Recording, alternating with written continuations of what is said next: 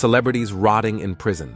Gary Glitter was a popular singer in the 1970s and 1980s that sold over 20 million records. But he had a secret obsession that was exposed in 1997 when a computer tech found illegal media of girls on his hard drive. This led to him being sent to prison for 4 months. After his release, he lived in several countries before ending up in Vietnam. There he was caught dealing with girls as young as 11, and he received 4 years in prison. After his release in 2008, he tried to go to other Asian countries, but he was banned from all of them and forced to go back to the UK. In 2012, he caught cases for violating girls in the 70s and 80s and ended up in jail serving 16 years. He was released in February 2023, but violated the terms of his release by watching ballet videos on his phone. He was rearrested 6 weeks later, but he could be released again in January 2024.